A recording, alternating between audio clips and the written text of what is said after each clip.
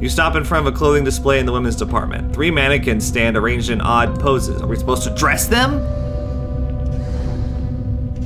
I think we are. And I think the security guard is here, so that sucks. I'll take the overalls.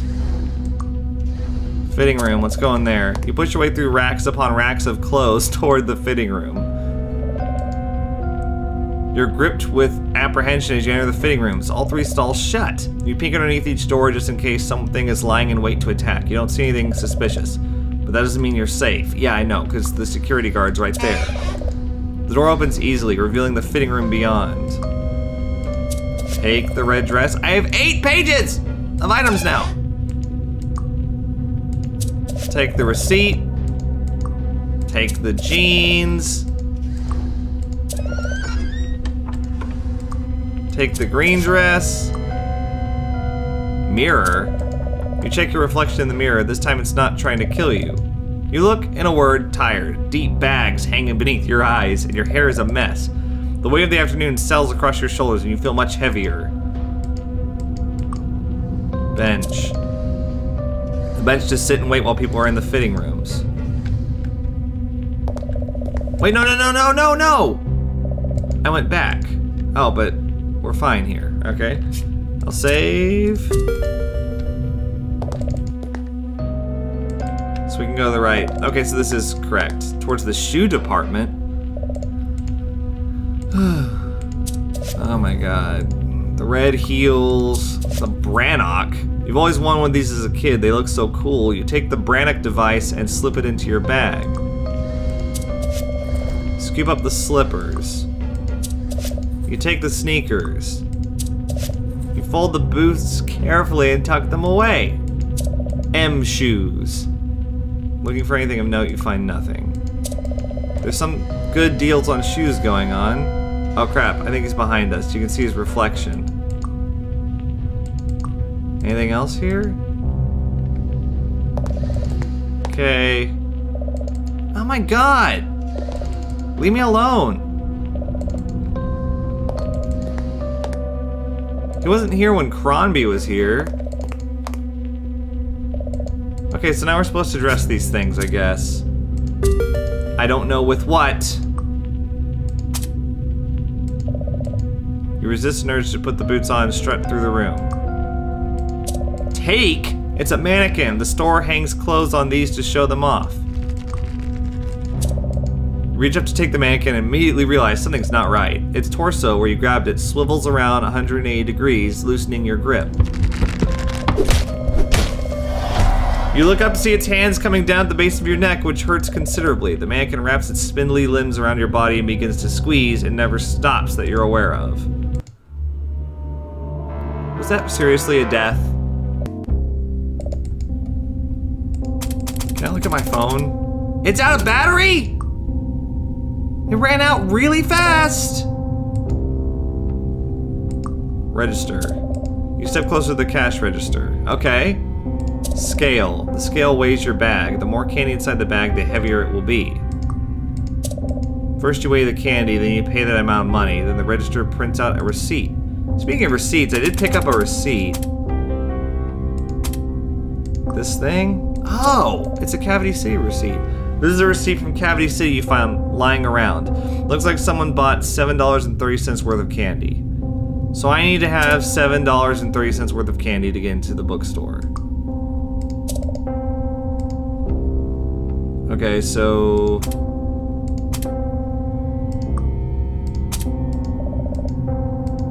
the candy makes it a little sticky.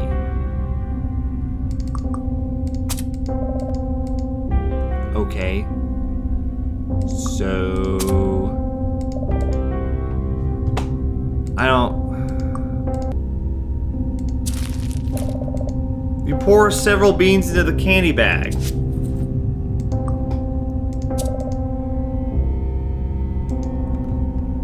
So you just hit take on the... I don't understand.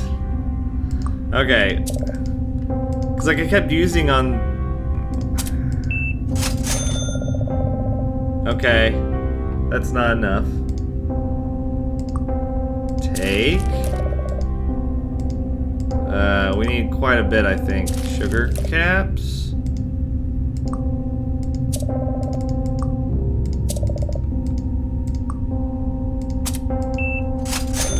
$3.20. Alright, so I've figured out how much each individual type of candy weighs.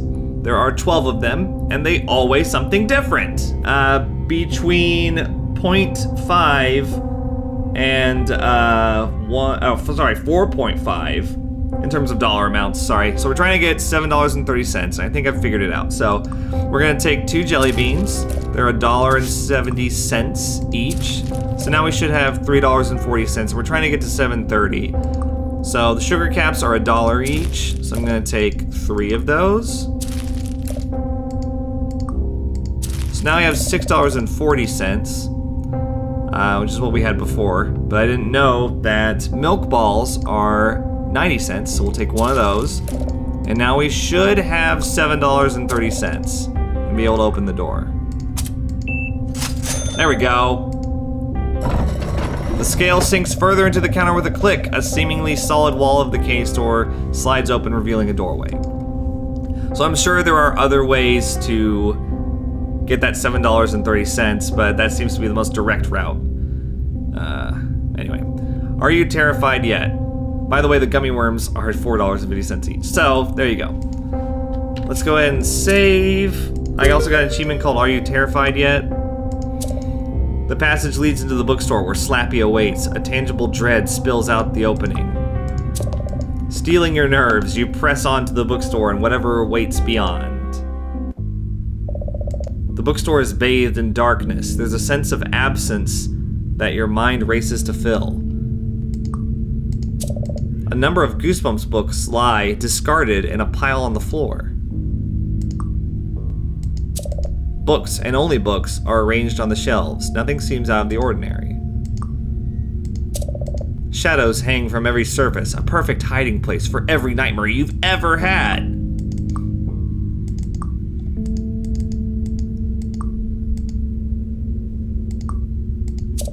The figure on the floor looks like a ventriloquist puppet. Is it Slappy? No, this puppet has different hair and everything. Where's Slappy? It could be Mr. Wood. If Slappy's not here, he could be anywhere. This decoy had you completely fooled. You're not Stein! What do you think you're doing here? My Slappy voice has regressed through this playthrough. Bold. I've come to put an end to this. I'm afraid you're jumping the gun a little bit. R.L. Stein's the only person who can stop me, and even then. You're wrong, and I'll prove it by putting an end to your schemes. Kid, you need my book to do that, and you don't got it. Otherwise, you wouldn't let me do this. With impossible speed, Slappy lunges for your throat. His tiny wooden fingers clack together as he ushers you to an eternal rest. Wow, he killed me. All right, I need your book.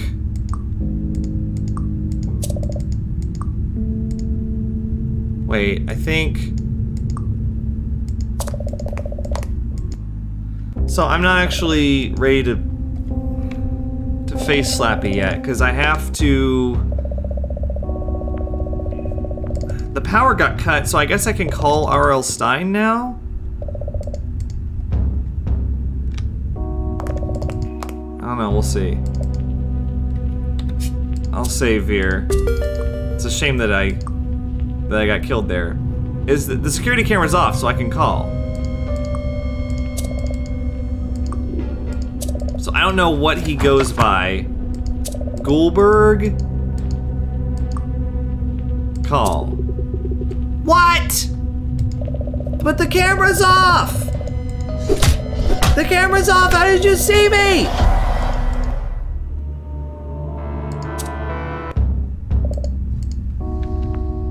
Well, he's over there. God. What the?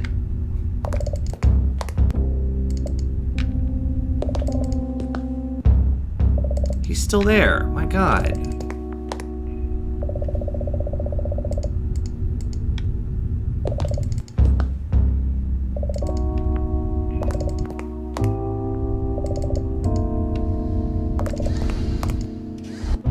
Okay, so like, camera. The security camera is aimed right at the phone. Oh no, the red light's still on. I still need to figure out how to turn that off then.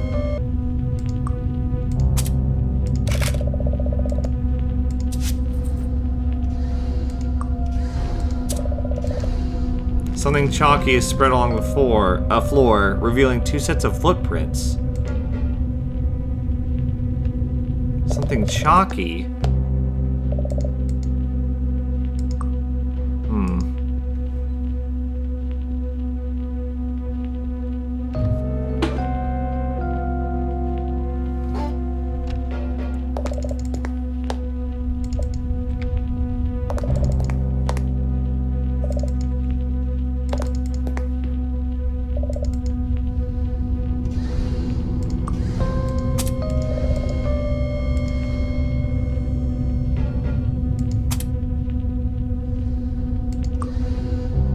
Chalky?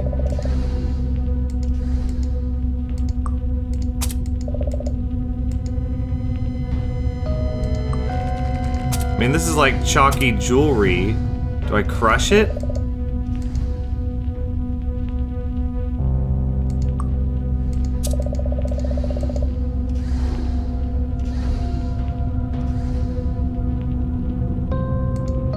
Two sets of footprints. So, okay, so that means that one of them is safe.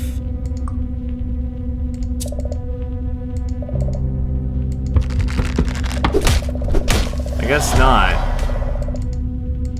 Well, it's 2 sets of footprints, but there's 3 feet.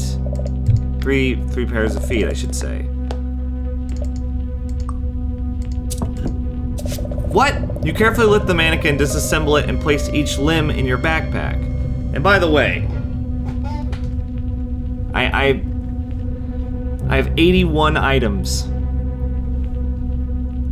81. I feel like that's a bit much. Stores hang clothes on to see what they look like, okay. So like, what do I put on it? Do I distract the security guard with it?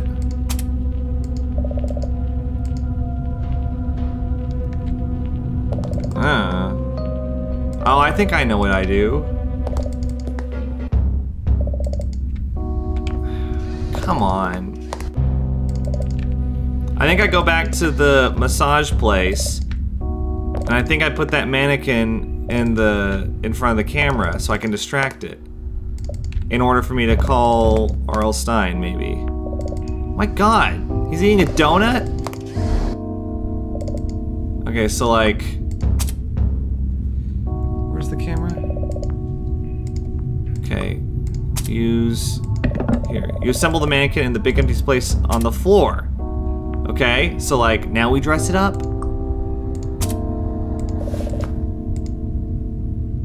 Okay, I mean, I don't know. What do we dress it up like? We just gotta make it look like a person, right?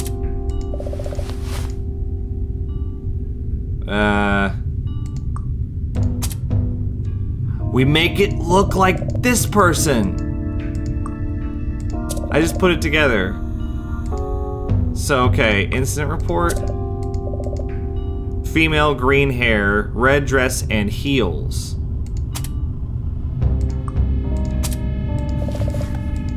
Green hair. Did you see green hair? I didn't see any. Ooh.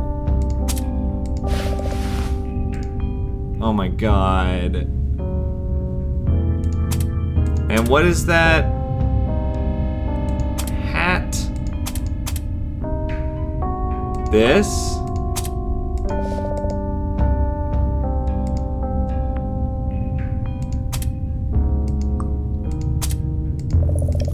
Gently reach around the mannequin and clasp the jewelry. It looks good. So is that it? Let me look at the incident report one more time. Female, green hair, red dress, heels.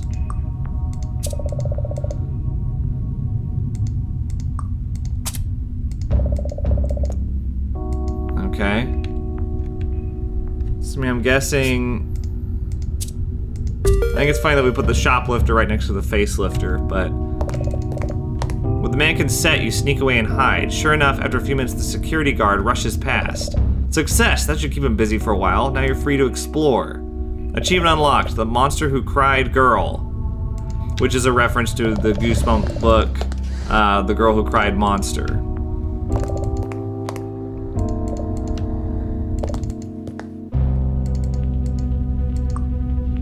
Okay, so Goldberg, memorize.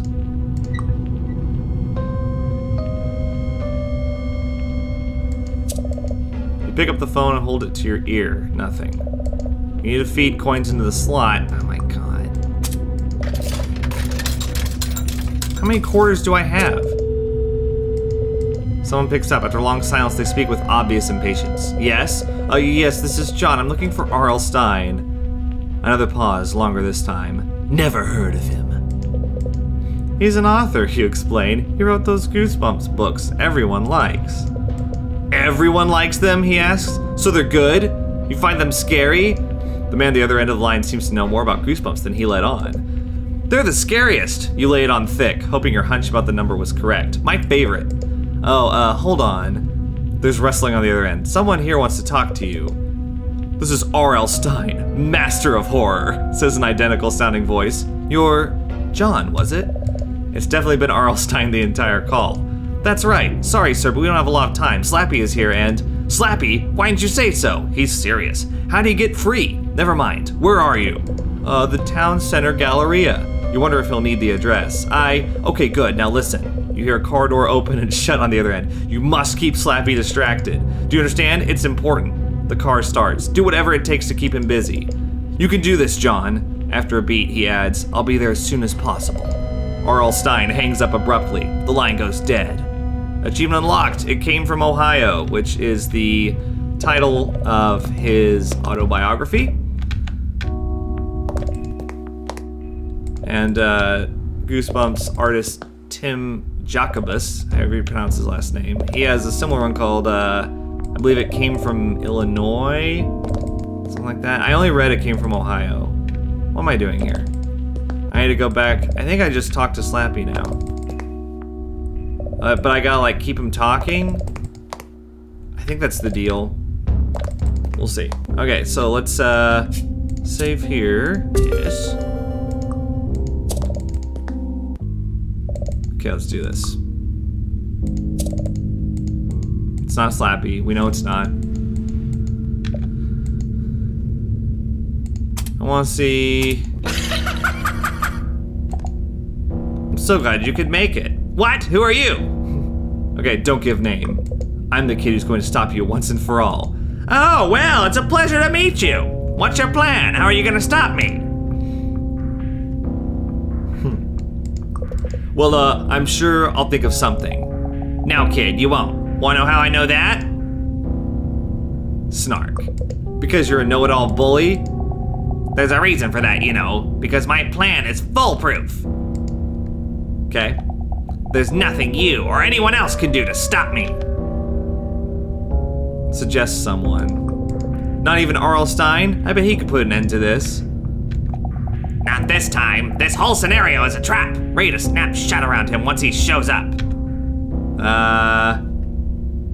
Stick up for Stine, but bluff a plan? Let's see. I'm gonna bluff a plan. So you thought, but I've got the manuscript for Night of the Living Dummy right here, your book, and it's time for you to go home. Yeah? That's my book, huh? You really mean that? Let's be wishy-washy. I mean, maybe it's not your best, but only because there are so many great Slappy tales, it's impossible to choose. That's true, there are 3 Night of the Living Dummy books. There's also Bride of the Living Dummy and Slappy's Nightmare, which is like one of the weirdest ones. And I think there's a couple other ones from the new Horrorland series. Yeah, okay, well, no argument there. You're a real chatty kid, you know that? Let's be tough. For what it's worth, I've been trying to talk you to death, but I guess it's not working. Get a new writer, kid. You're not as clever as you think. I am clever. The only writer I need is standing right behind you. What? Where? Nobody's there. You should worry less about who isn't behind me and more about who's in front of you. Come on! To illustrate his point, Slappy charges towards you. Fight back. You stand your ground, bring your arms forward, ready for attack. You aren't sure how to fight an evil dummy, but what choice do you have? Just as Slappy reaches striking distance, a voice booms through the store and stops the puppet in his tracks. Not so fast. Was that Jack Black's voice from the movie? What? But how? Sean filled me in on your little plan. It's impressive, but unfortunately not impressive enough. No, it's too early. Nothing's ready yet. You gotta give me a redo. You've done more than enough damage for one day, Slappy. It's time to go back in the book. No, you can't do this. You created me. Why do that just to hide me away? Like some mistake. I am not a mistake. My books were meant to entertain kids. That's what you monsters are for. Getting really, okay. The only mistake was letting you out into the world where you could hurt people. You'll regret this, Papa. Next time I won't be playing a game. Next time, Slappy will be the puppet master. Shut up and get in the book. Whoa. That was crazy. Achievement unlocked. Not the Living Dummies Night and Danger Time. You're R.L. Stein.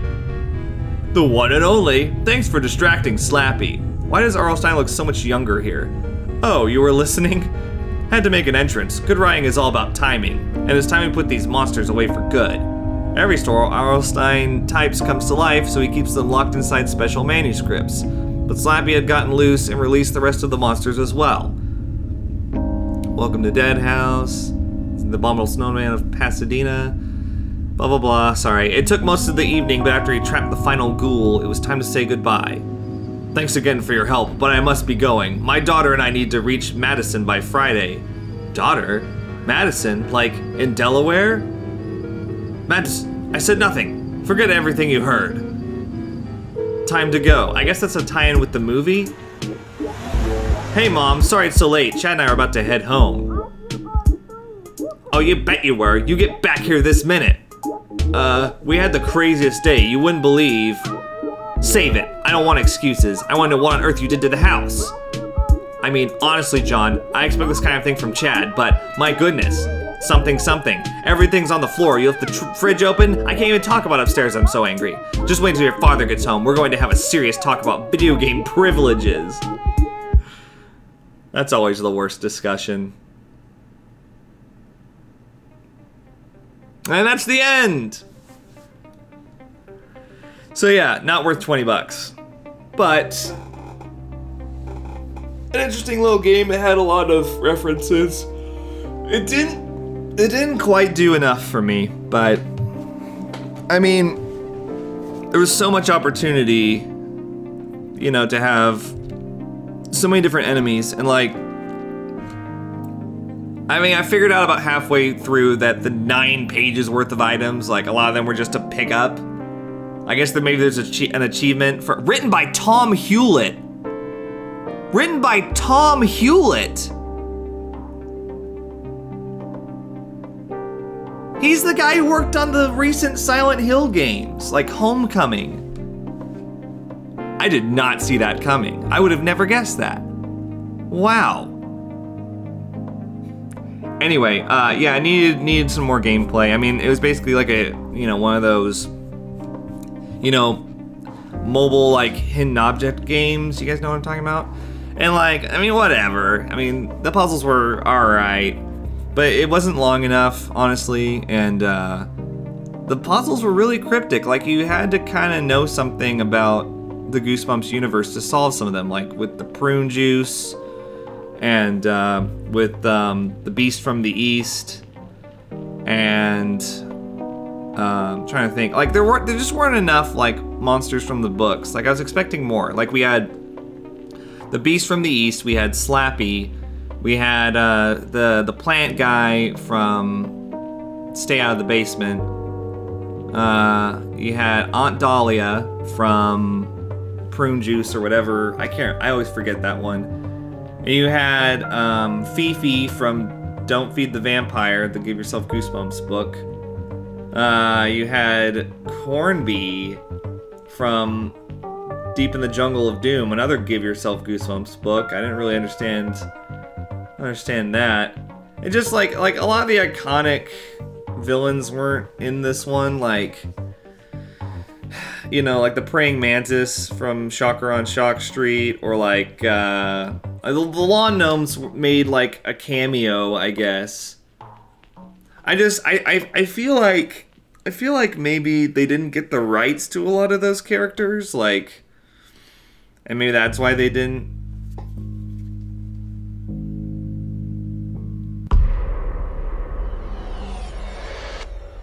Yeah, that's Mr. Wood, aka Wally, I think. Slappy's brother. Anyway, and like the sponge didn't do anything. The gruel, I was expecting it to do something, but you just had it in your inventory. Maybe there's some interaction. I feel like I missed out on some interactions. Cause like, on Steam there's a ton of achievements for this game. Like a lot. And I didn't hit near all of them. Like, we didn't get into the janitor's shed for some reason. I don't know why. I feel like using the hat on a Mazo, like that was a timed thing that I didn't have the hat at the time, so I didn't do it. Like, I'm trying to think of what else. It seemed like there was just some stuff that I didn't do. So this isn't a complete playthrough, I guess, but like some of the achievements, I'm not really sure how you get them. So anyway, yeah, but those are my thoughts on the game. I think for something called Goosebumps the game, it should be more complete. I mean, I liked it just because it kind of brought me back to my childhood and all that stuff, but I mean, really, I guess I kind of expected more, especially for 20 bucks. You know, you kind of expect at least a longer game, and I don't like reducing games to, you know, how many hours did I get out of this, because that's not, you know, I don't feel like that's an accurate gauge of quality. Like, for example, The Beginner's Guide is a fantastic game. That's only like an hour and a half, and it's like 10 bucks, but I had no complaints, you know, I really enjoyed it. With this, it's like, you know, like, like, I don't know, 4 or 5 hours worth of gameplay for 20 bucks. But like, it's just not, it's what gameplay the hours are comprised of, you know what I mean? So anyway, yeah, underwhelming, but I'm glad I played it because yeah, it was nice. It was a nice little break. It was much more lighthearted than the games that I've been playing lately. A lot of dark, depressing stuff. So yeah. Anyway, I hope you guys liked it, and I'll see you guys later. Think critically.